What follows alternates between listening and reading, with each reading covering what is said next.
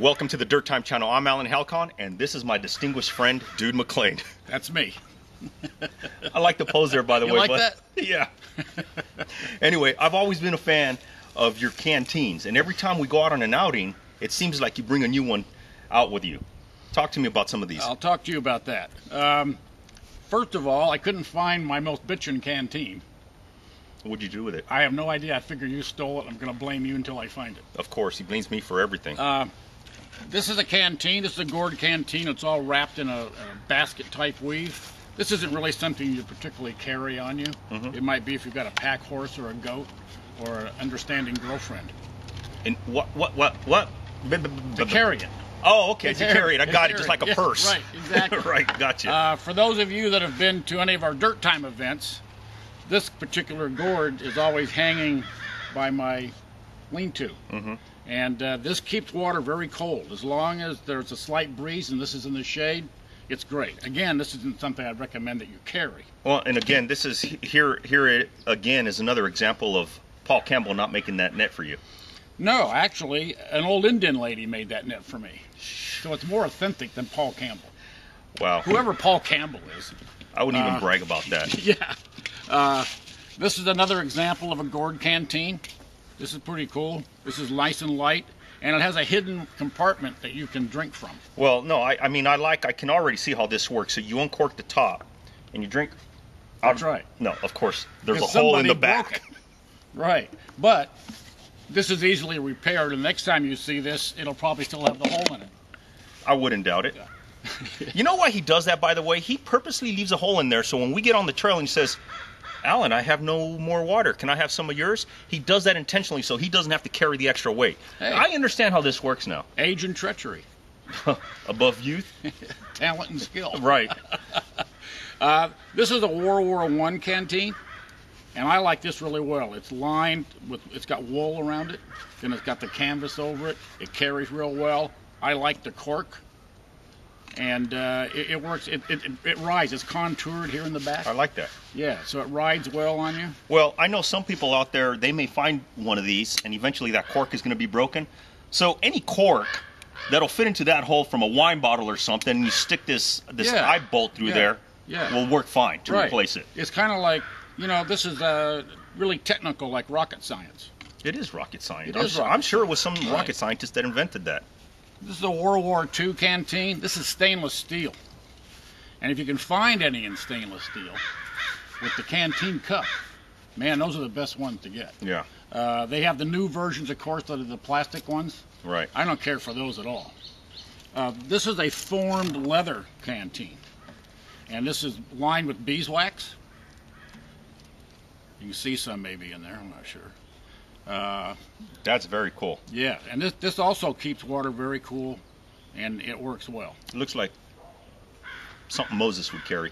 Moses probably did carry that. Then we get into the more modern things. If you're going for a traditional look, is that defeating you? Yeah, go ahead. Okay, so what you have to do, now you push down on it. Okay, what we can't show here is that this has got a porcelain bottle in here.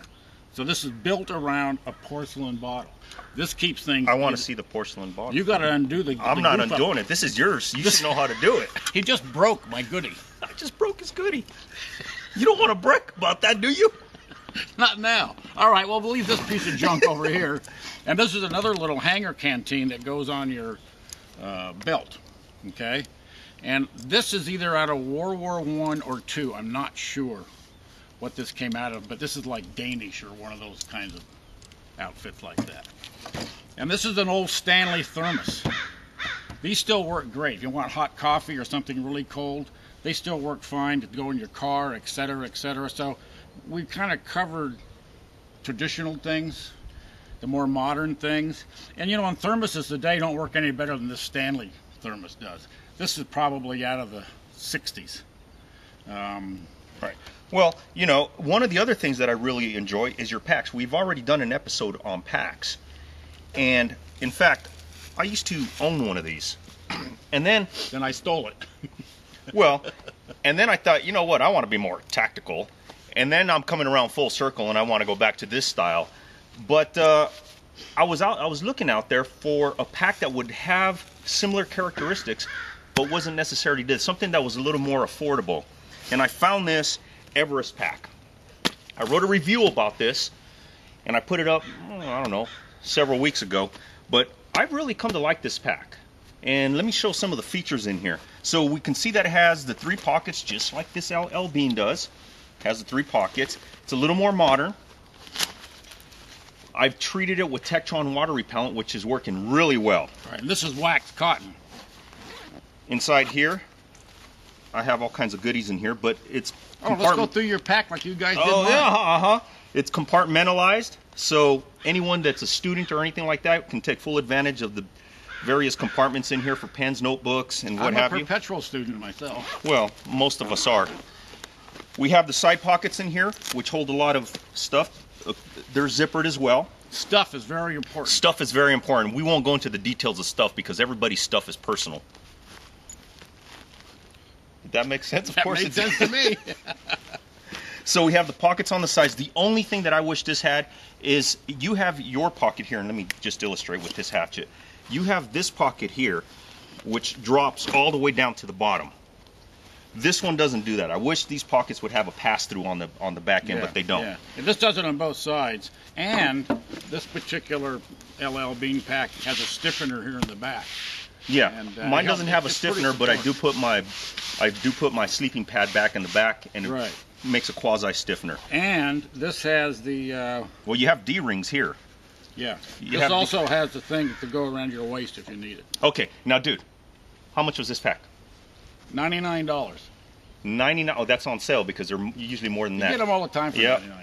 This was only $35. So that makes me like $55, $60 better than you. Wow. It's all about money. You're always full of jokes, man. It's always about money. You're always cutting me down. You're always putting me down. It's my job. Why do I even hang out with you? You pay me to do that. Did you just have to make that public? I told you never share that with anyone. Too late. Okay. Well, dude, as you can see, I'm trying to get back to that more traditional look. I really like the canteens. I'm almost there, but for right now, I think I'll stick with mine. I like that.